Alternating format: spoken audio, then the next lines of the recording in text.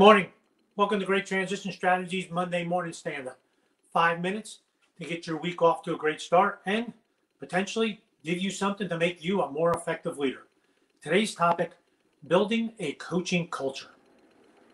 What am I doing? Building a coaching culture, something you read about all the time in trade magazines, Harvard Business Review. So let's talk about that. I'm Gary Slyman. I'm an executive coach, and I work with leaders all the time, just like you, to help you become more effective and build clarity about who you are, where you're going, and how you lead.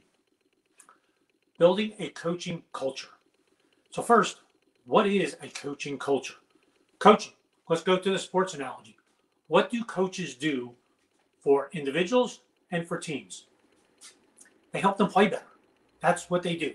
They help them play better by observing, getting feedback, and helping the individual or the team realize its full potential.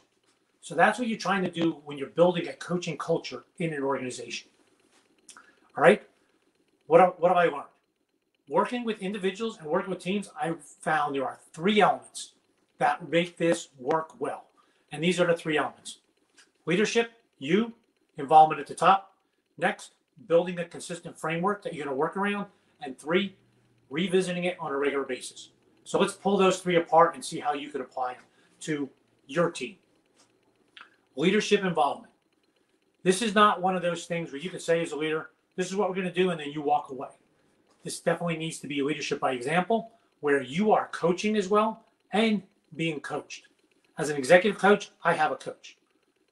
It's something I believe in, and it's something that helps me get better. When individuals in your team see that, sets the example that you need. Okay, that's the first part. Number 2, consistent framework. How are we going to do this? You are not trying to build professional coaches in everyone on your team. What you are trying to do are build some coaching skills that will build this culture that you want. So a consistent framework. Put that in place so everyone understands what it is. Gary, where do I get a framework? How do I do this? There's a really good book out there, The Coaching Habit by John Benet-Stanier.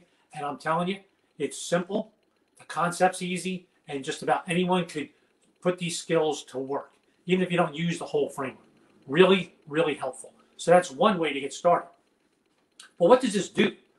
When you have a coaching framework, now everyone has shared language, shared experiences. So when you come back together, you're all talking about the same thing. You're not doing it differently. Very, very helpful to do that. Number 3, revisit it on a regular basis. This is something you need to keep coming back to. You need to keep coming back time and time again on, okay, how's it going? What's working? What's not working? What do we need to modify to make this thing work for us?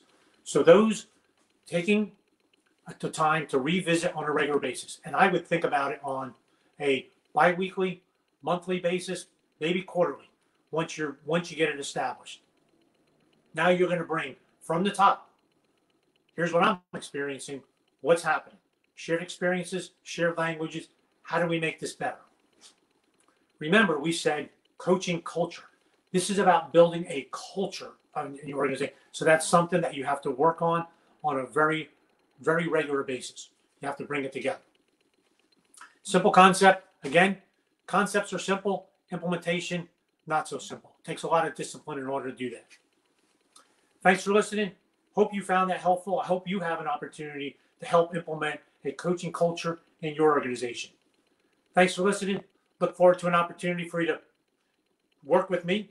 Join me next week, Monday morning, 8:30 for our next stand-up. See ya. Have a great week.